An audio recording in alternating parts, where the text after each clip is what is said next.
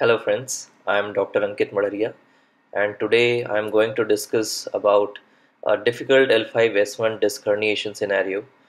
Uh, I'm just going to describe this case as it was a 46-year-old male who had complained of left lower limb pain since past 1 month, and this pain was so excruciating that he was not able to sit, stand. There was no sensory or motor deficit, but there was lots of pain.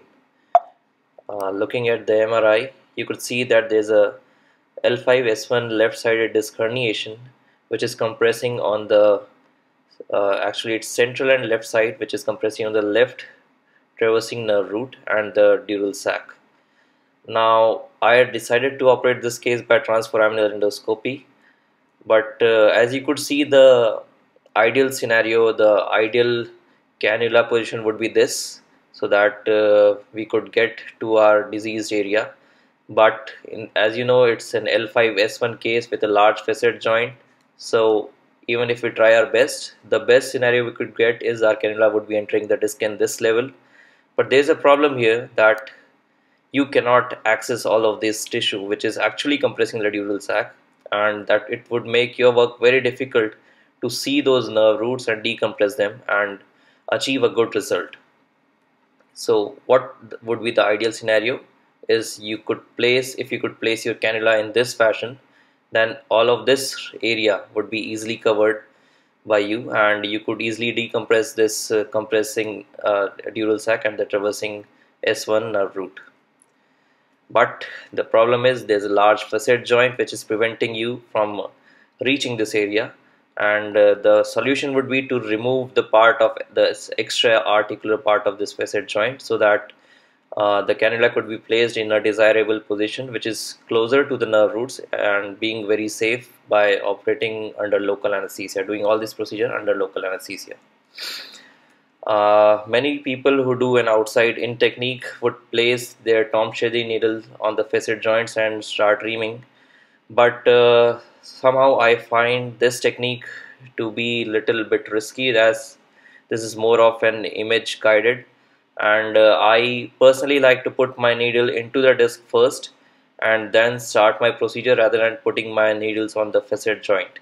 So my preferred choice of trajectory would be this: I would put my needle just kissing the facet joint and into the disc, and then I would use a facet Reamers to take this out, take the extra articular extra articular part of the facet joint out. Now, if you don't know, the facet Reamers are designed in such a way that the tip is actually blunt and they have cutting edges on the sides. So it is quite safe to work around the neural structures, and as you are using it with your hands, you are rotating it slowly and doing it under local anesthesia.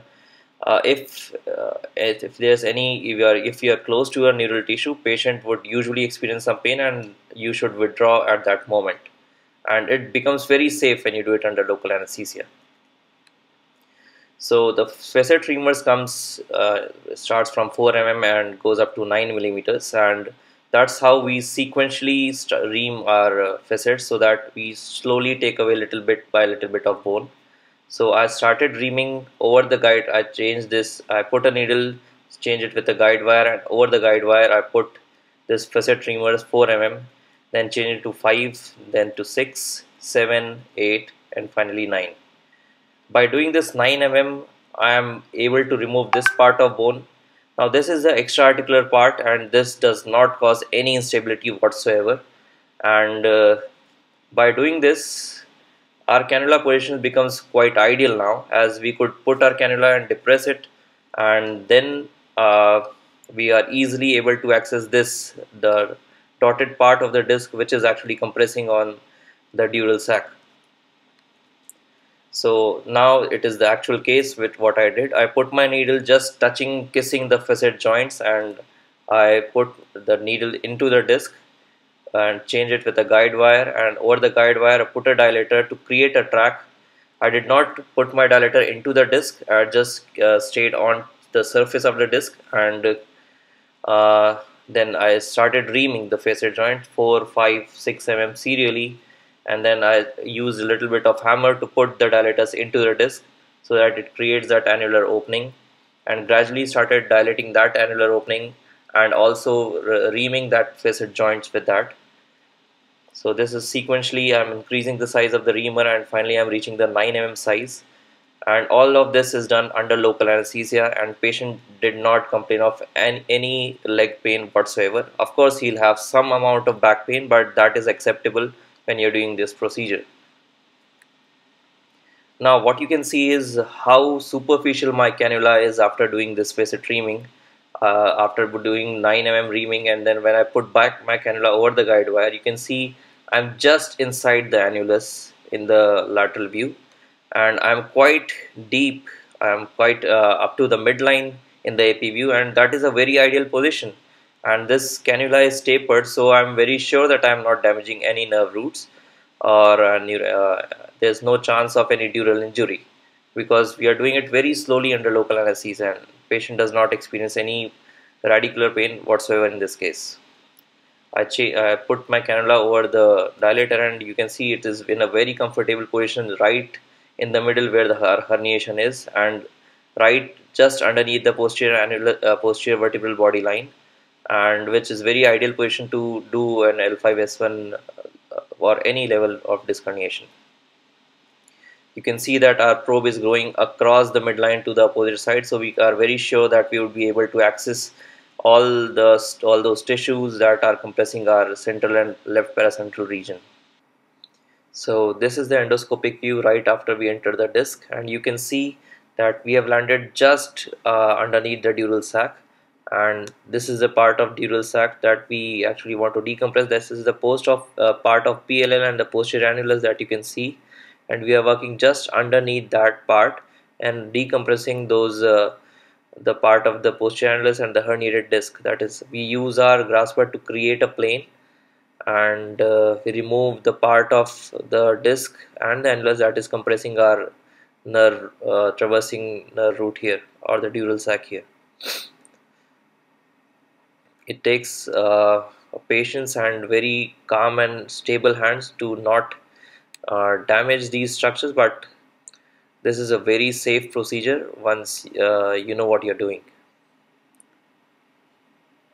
After adequate decompression, we could cauterize all those bleeders in this area, and we could withdraw our cannula now to see that this is the parts of posterior annulus, and this is our actually traversing the root, and we are so close to it. We have decompressed, actually we have decompressed it so well here. Now you can see that after coagulation, and we are putting our probe here, and it is reaching beyond the midline, so we have actually decompressed beyond the midline on both the sides of the nerve root, and you can see that it is very free here. There's some part of redundant annulus lying here that I usually remove. I don't leave those, and I like to see a completely well decompressed picture of our neural tissues. And after withdrawing, you can see how well we have decompressed this L5-S1 level, and everything is quite free. The dural sac, the traversing root, everything is moving quite well, and this is an excellent demonstration of the decompression that we could get by reaming the facet joints. And you could actually see that how little of the disc we have removed. There's not much done, and this gives a very good outcome for the patient and immediate recovery to whatever pain and paresthesia that he has. You could see that from the top to the bottom of the disc level, it is very well decompressed now, and such a small part of disc has been removed. Immediately after the surgery, as we turned the patient onto the stretcher, you could see that you could see that एकदम बढ़िया अभी खड़े हो पा रहे थे कैसे operation के बाद कुछ नहीं बैठ भी नहीं पाते थे कुछ नहीं कर पाते थे रख लीजिए आराम से पैर को रख लीजिए एकदम मर गए थे ठीक अभी कोई तकलीफ नहीं कोई तकलीफ नहीं ठीक thank you. So what I asked him was to ask him to raise one of his leg, but he's so comfortable just immediately after the surgery that he's comfortably raising both of his legs. And when I asked him, were you able to sit or stand, he was saying I was dying in his pain. So This is the beauty of doing the surgery under local anesthesia, that you could see the immediate results, and it is very satisfying to do all these surgeries. So I'm Dr. Ankit Madharia, and thank you for your time. I'll see you in my next video. Bye.